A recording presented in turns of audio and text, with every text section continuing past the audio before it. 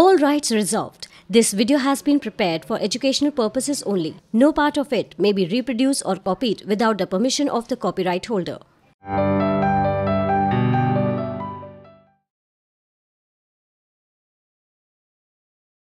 क्या 2 से ज़्यादा इलेक्ट्रॉन्स हम एक ऑर्बिटल में डाल सकते हैं या नहीं? Let's see in this class.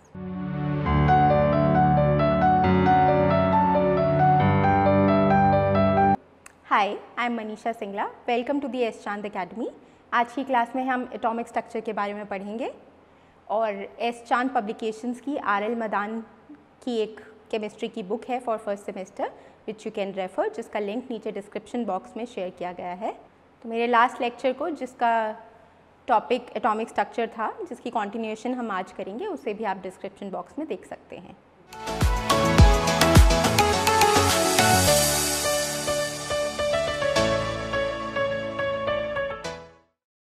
In the last class we talked about the classical theories. I hope आप लोगों को याद होगा क्लासिकल थ्योरीज कौन कौन सी करी थी हमने.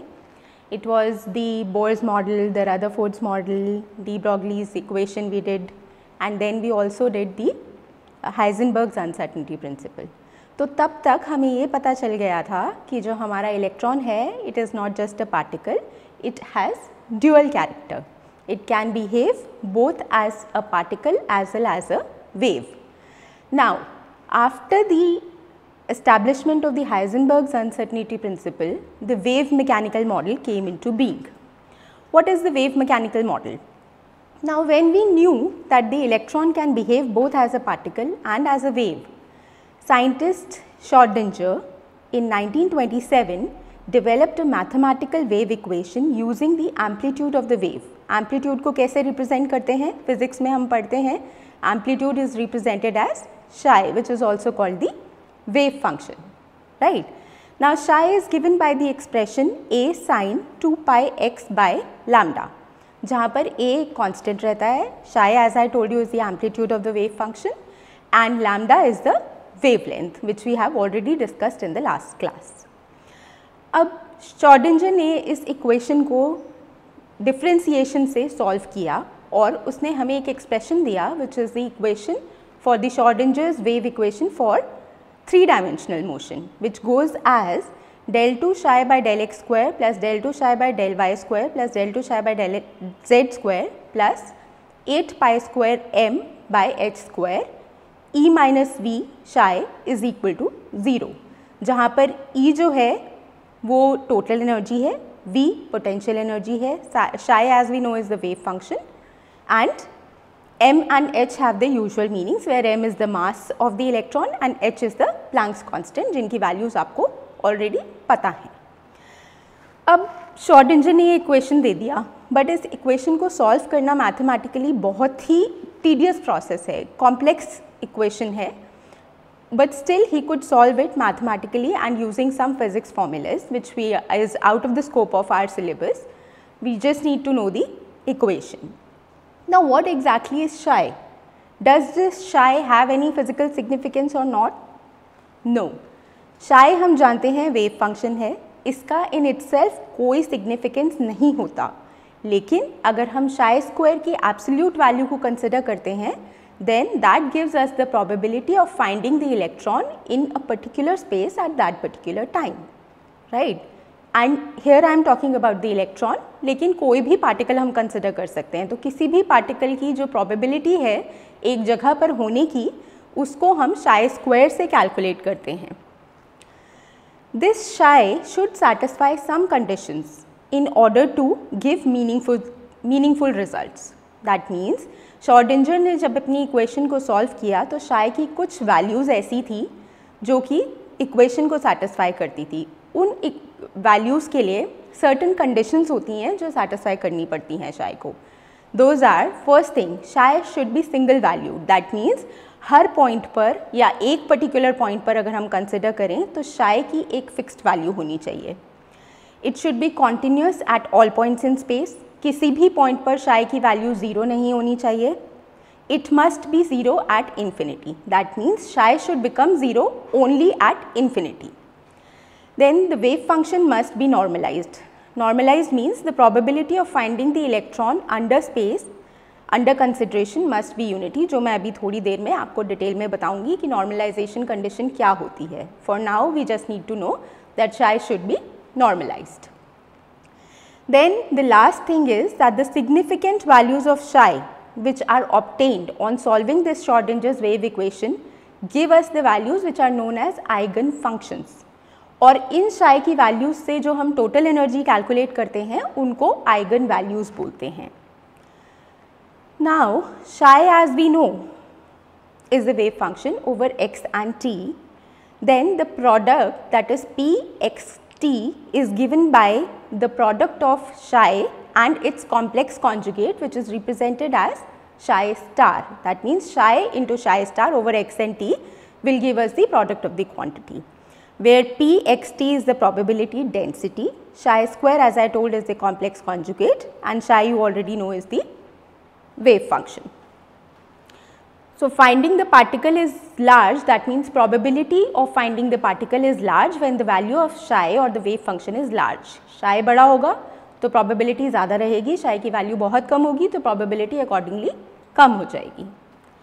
Now moving on to the normalized condition. What is normalization? As I just told you that the integral of psi and psi star, the product of the integral of psi and psi star should be 1 if we are considering the space from 0 to infinity, right? That means probability per unit length, as I have told you, is the product of psi and psi star. Probability of finding the particle in a particular length will be this product into dx, right? And finally, the total probability will be found when we integrate this expression. That means the integral of p x comma t is equal to integral of psi x t into psi star x t into dx. And this expression when becomes equal to unity, that is when it is equal to 1, then that condition is said the normalized condition or normalization condition. Then similar to the normalization condition, एक और condition होती है wave functions की, that is the orthogonal condition. अब orthogonal condition is not for one wave, it is for two waves. When I say I have two waves, each having a wave function psi m and psi n same, मतलब दो wave functions हैं, एक psi m है एक wave के लिए और एक wave के लिए psi n है उसकी value. तो जब हम इसका product निकालते हैं, that means we will be taking the wave function for one wave and the complex conjugate of the other. That means integral of psi m x comma t into psi star x comma t over a volume, that is dv, should be equal to 0. दोनों इस case में जो n की value है that will not be equal to m. That means two waves that we are considering are different from each other. तो orthogonality की condition ये होगी कि जब आप प्रोडक्ट को इंटीग्रेट करोगे, that is the wave function and the complex conjugate of the second wave function over a volume v, that should be equal to 0, right. Then there is another third condition which is the mixture of these two conditions. एक हमने normalisation पढ़ा, एक orthogonality पढ़ा, and the third one is orthonormal. Orthonormal का मतलब होता है जब कोई भी वेव नॉर्मलाइज्ड भी हो और ऑर्थोगोनल भी हो, then we call it as orthonormal wave. Now उसके बाद हमारा कॉन्सेप्ट आता है क्वांटम नंबर्स का. हम बहुत टाइम से क्वांटम नंबर्स पढ़ते आ रहे हैं.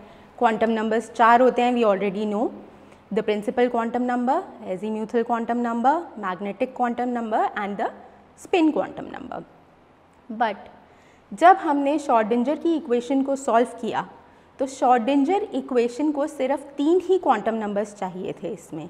That is the principal quantum number, the azimuthal quantum number and the magnetic quantum number, which are denoted by small n, small l and m, और m सबस्क्रिप्ट में l कर देते हैं तो that is the magnetic quantum number, right. Now the quantum numbers provide information about the special distribution of the electron. क्यों हमें quantum numbers चाहिए? Because they give us the positioning of the electron in the atom, the special arrangement. n will be only a positive integer, it cannot be 0. That means the principal quantum number cannot be 0. अगर n की value 0 हो जाएगी, that is equal to none of the shells, which is not possible. We have to start with the first orbit, so n has to be equal to 1.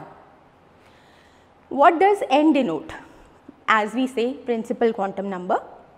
It gives us the energy, the total energy of the system, of the nucleus, of the electron, and it can have values from 1 to infinity. So what happens when the value of n increases? जब n increase होता है तो electron के special arrangement में क्या difference आता है, ये मैं बताऊंगी आपको एक छोटे से ब्रेक के बाद। Hello everyone, my name is Sachin Kumar और मैं आपके पास आ रहा हूँ फिज़िक्स के कुछ बहुत मुश्किल कंसेप्ट्स को लेकर, पर मुश्किल से नहीं, उसको काफ़ी सिंप्लीफाई करके समझाऊंगा। Basically mechanics, electricity and magnetism या मैथमेटिकल फिज़िक्स, इन सब के बहुत सारे कंसेप्ट्स ऐसे हैं जो बच्चों को बहुत डिफ़िकल्ट लगते हैं। तो हम कोशिश करेंगे कि मैक्सिमम उसे सिंप्लीफाई किया जा सके और बेस्ट वे में आपको रियल लाइफ एग्जांपल्स के साथ उन्हें समझाया जा सके। So stay connected with us, subscribe ज़रूर कीजिएगा और मिलते रहेंगे हम SChand अकेडमी पे।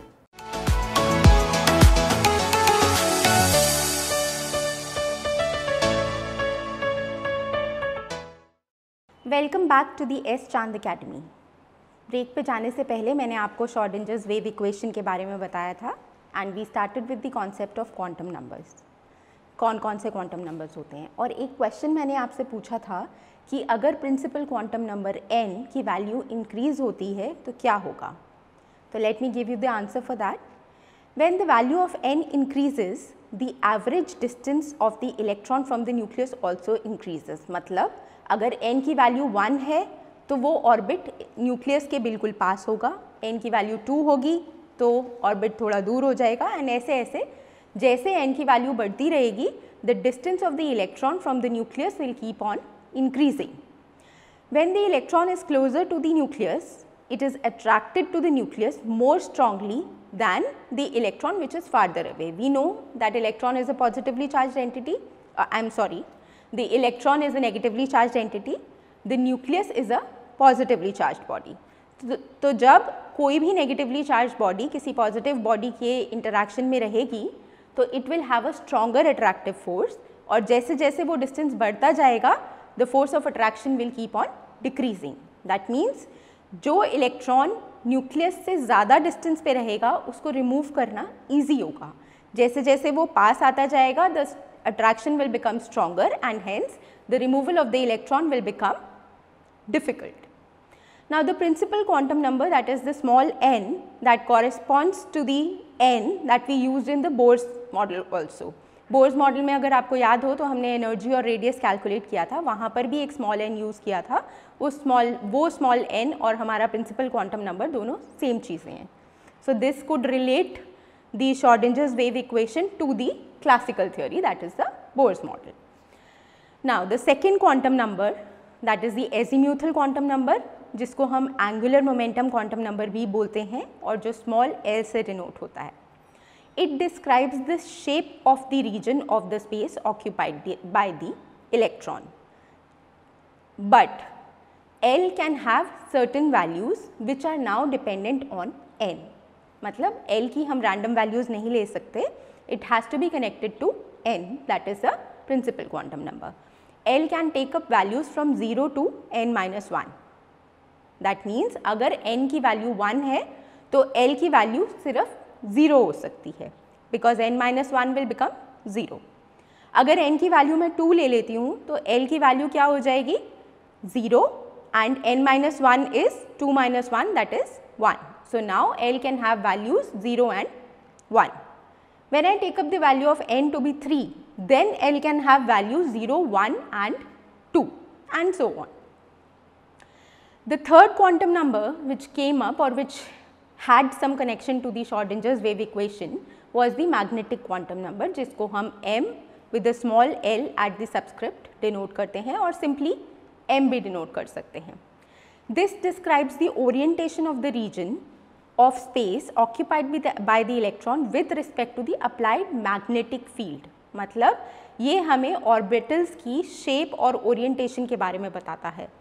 The allowed values of ml depend on the value of n. L. तो n की वैल्यूज़ सर्टन होती हैं starting from 1 to certain fixed number. L की वैल्यूज़ n के ऊपर डिपेंड करेंगी, that means L can have values from 0 to n-1, और m की वैल्यूज़ और ml की वैल्यूज़ जो हैं वो L के ऊपर डिपेंड करेंगी starting from -L to +L।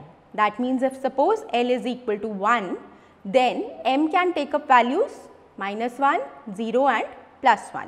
इसका मतलब L की एक वैल्यू के लिए हमारे पास m की कुछ सर्टन नंबर ऑफ वैल्यूज़ होंगी, और वो वैल्यूज़ हमें बताएंगी कि वो पर्टिकुलर ऑर्बिट कितने ऑर्बिटल्स में डिवाइड हो सकता है।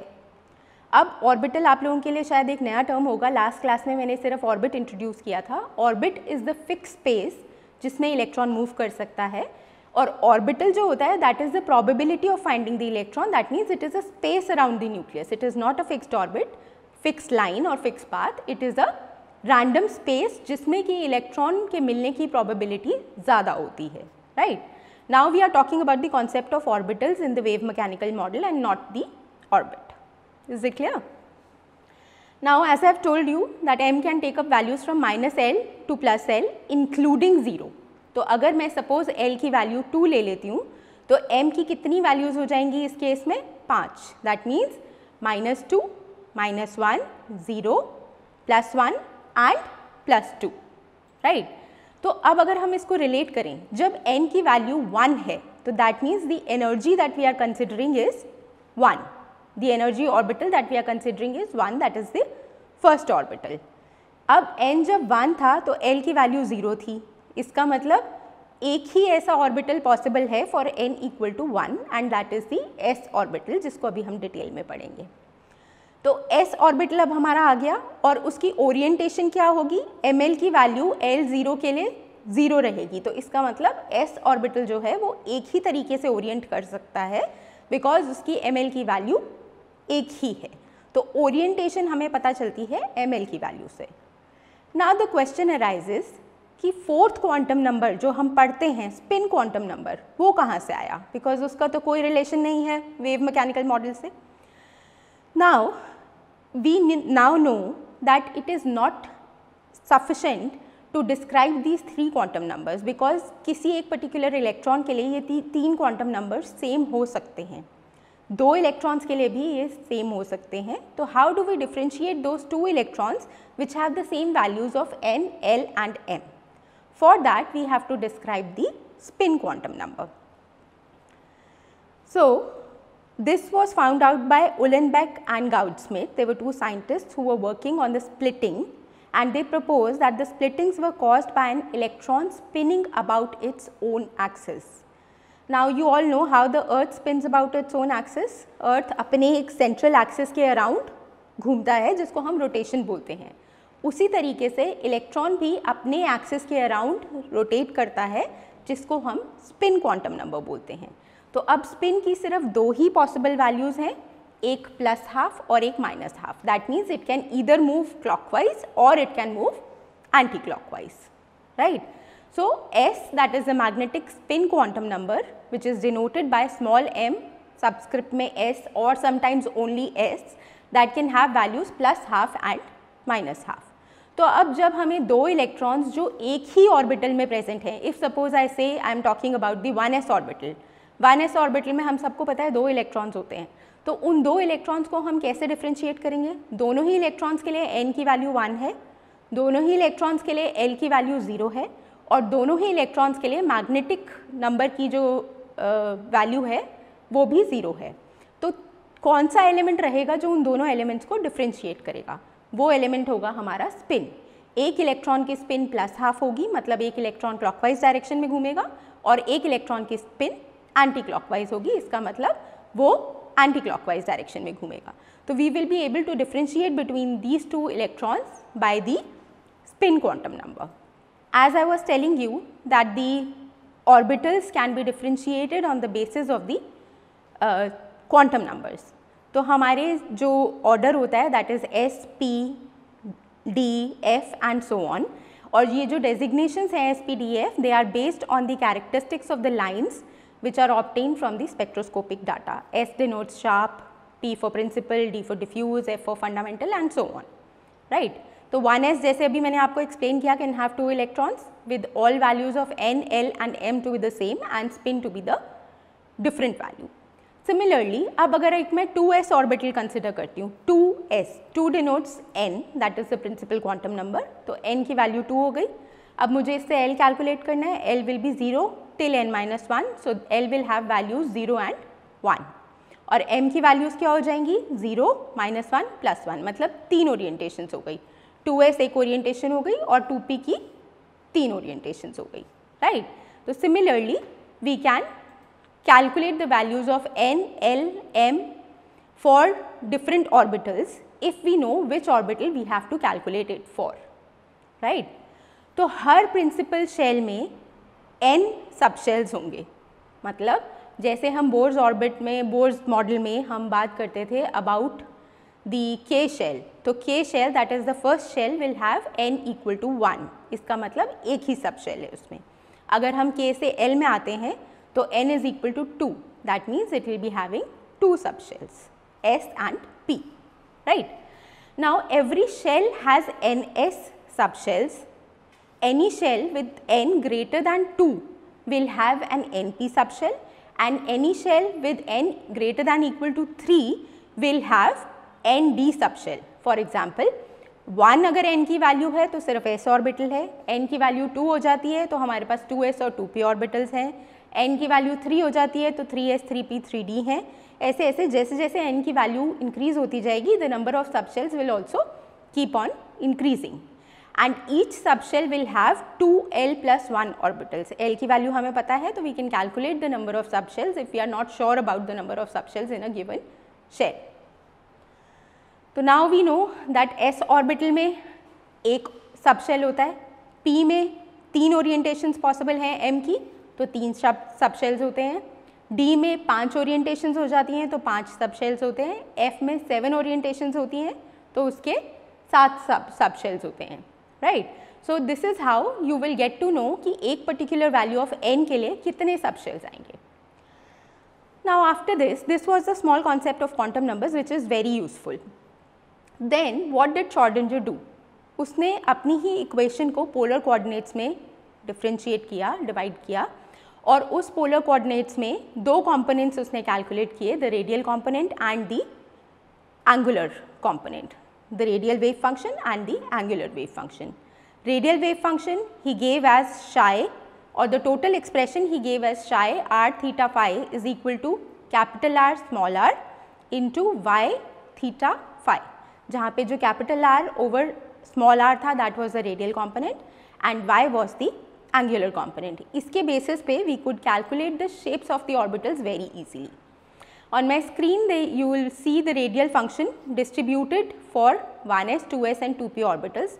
डायग्राम्स शो किए गए हैं कि कैसे रेडियल फंक्शन चेंज होता है over a given lambda, and similarly the probability densities how do they change with respect to the value of r, small r, that is the radius.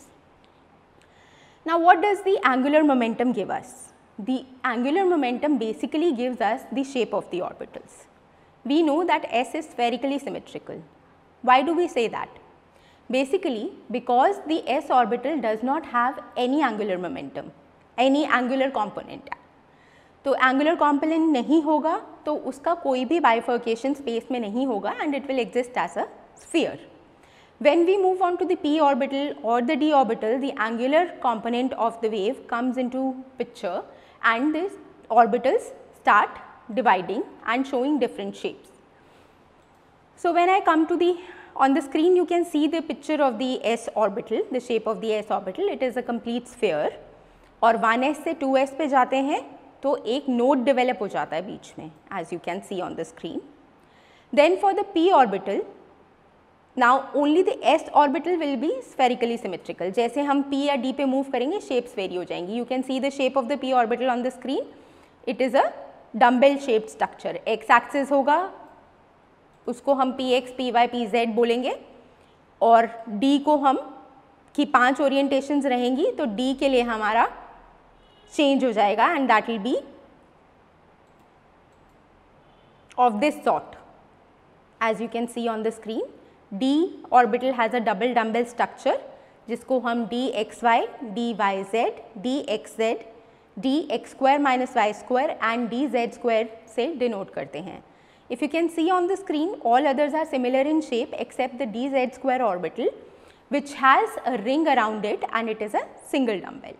So this all orientation can be calculated using the quantum numbers. Now the final point in the atomic structure is, how do we know that which electron goes to which orbital, or how we fill the electrons in the atomic orbitals. Now there are certain rules which need to be fulfilled. कुछ ऐसे applications हैं या कुछ ऐसे rules हैं जिनको हम obey करेंगे while filling up the electronic configuration. The first one is the Aufbau's principle. सब लोगों ने पढ़ा हुआ है Aufbau principle. क्या होता है? It says that electrons are added one by one to the various orbitals in the order of their increasing energies. Increasing energy हमें पता चल जाएगा from the value of n. So that means if I am talking about the orbitals, the order of the energies will be 1s, 2s, 2p, 3s, 3p and so on. तो ऐसे ही हम electrons की filling करेंगे. अगर किसी atom में एक electron है that will go to 1s, दो हैं तो 1s2 हो जाएगा. जैसे ही थर्ड इलेक्ट्रॉन पिक्चर में आएगा तो वो हो जाएगा 1s2, 2s1 and so on. Now there is a catch here also. जब हम 2p पर आएंगे तो 2p की तीन orientations and all of them are degenerate in energy. Degenerate मतलब तीनों की एनर्जी जो है वो सेम है. तो अगर p ऑर्बिटल में तीन इलेक्ट्रॉन्स फिल होंगे तो वो तीनों इलेक्ट्रॉन्स पहले एक एक करके एक एक ऑर्बिटल में एक एक सब शेल में जाएंगे, which we will discuss just now. So for now you need to know that as the energy increases, the orbitals will start filling from the lowest energy to the highest energy. अब इसमें भी एक complexity है, that is the n+l rule. That means अगर किसी particular electronic configuration के लिए n+l जो है वो n की वैल्यू सेम है, तो फिलिंग कैसे होगी? Where n+l is smaller. जहाँ पर n+l की वैल्यू कम होगी वो ऑर्बिटल पहले फिल होगा. Then the next concept is Pauli's exclusion principle. ये भी आप सब ने पढ़ा हुआ है. जैसा मैंने स्टार्टिंग में आपसे पूछा था कि एक ऑर्बिटल में दो ही इलेक्ट्रॉन्स क्यों फिल किए जाते हैं, उसका रीज़न है the Pauli's exclusion principle. Because दो इलेक्ट्रॉन्स हम फिल कर देते हैं तो we have two values for spin. Now when we fill in the third electron that will cancel one of the spins and the orbital will become unstable. So that's why each orbital can have only two electrons, one with the clockwise spin and the other with the anti-clockwise spin. इस Pauli's exclusion principle को हम state करते हैं by saying that an orbital can have a maximum of 2 electrons or no 2 electrons in an atom will have the same value of all the 4 spin quantum numbers. As I have already told you कि एक orbital में जो दो electrons हैं उनकी n, l और m की value same है लेकिन s की वैल्यू डिफरेंट है. तो इसका मतलब इलेक्ट्रॉन्स की वैल्यू, दो ही इलेक्ट्रॉन्स की वैल्यू हम n, l और m के रिस्पेक्ट में सेम रख सकते हैं. Beyond that it is not possible. So no two electrons can have all the 4 quantum numbers same and no orbital can have more than a maximum of 2 electrons. Right, that is your Pauli's exclusion principle. Then the last one is the Hund's rule of maximum multiplicity. This deals with the filling of electrons in the orbitals having equal energy. As I just told you, equal energy मतलब उन orbitals को हम degenerate levels बोलेंगे जिनकी energy जो है same होगी. तो when I talk of the p orbital, I just told you that p orbital के लिए m की या orientation की values 3 आएंगी, that is -1, 0 and +1. लेकिन तीनों ही subshells का जो energy level है वो same रहेगा. So Hund's rule states that whenever the electrons are getting filled, they will fill first into each of these subshells and then duplicate. मतलब कि अगर 3 orientations हैं और मेरे पास 4 इलेक्ट्रॉन हैं तो मैं ऐसा नहीं कर सकती कि px में 2 डाल दिए, py में 2 डाल दिए और pz में 0. No. Instead of that, what will be the configuration? px1, py1, pz1 और जो अब एक additional electron है that will now go to px. So now I will have px2, py1 and pz1. Similarly d orbitals में होगा 5 orientations possible हैं. तो अगर मेरे पास 6 इलेक्ट्रॉन्स हैं या 7 इलेक्ट्रॉन्स हैं तो वो पहले हर सब शेल में एक एक इलेक्ट्रॉन जाएगा और उसके बाद डबल फिलिंग स्टार्ट होगी. Is it clear to everyone? So this is how we will fill the electrons in the orbitals. Now you must have done the electronic configurations. जैसे सपोज अगर हम सबसे सिंपल एटम लेते हैं hydrogen, hydrogen की electronic configuration होती है 1s1 क्योंकि उसमें एक ही इलेक्ट्रॉन होता है. When I move to helium it comes to be 1s2. Lithium में जाते हैं तो 1s2 2s1 हो जाता है. ऐसे ही बढ़ते जाते हैं तो the orbital filling keeps on taking place. But there are certain configurations in the periodic table which do not obey exactly what we have studied. There are certain exceptions to that. उसका reason होता है stability of the orbitals. That means जो half filled या completely filled orbitals होते हैं they are more stable than randomly filled orbitals. For example, if I take the example of copper.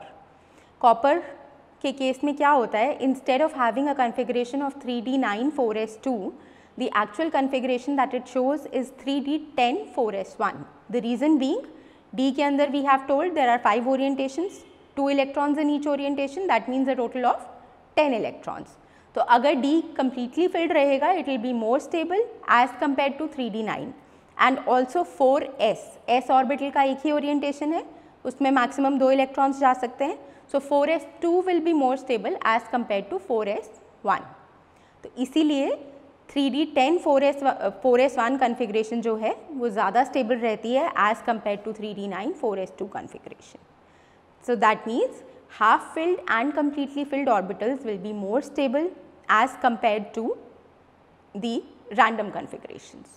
आज की class में हमने Schrodinger's wave equation, quantum numbers and rules for filling of electronic configurations के बारे में पढ़ा. नेक्स्ट क्लास में we will be starting with bonding. Bonding में कोवेलेंट बॉन्डिंग, आयनिक बॉन्डिंग, इन सब चीज़ों के बारे में पढ़ेंगे. अगर आपको वीडियो अच्छा लगा तो लाइक, सब्सक्राइब और शेयर कीजिए और बेल आइकन को दबाना ना भूलिए सो दैट आपको हमारे आने वाले वीडियोज़ के बारे में पता चलता रहे.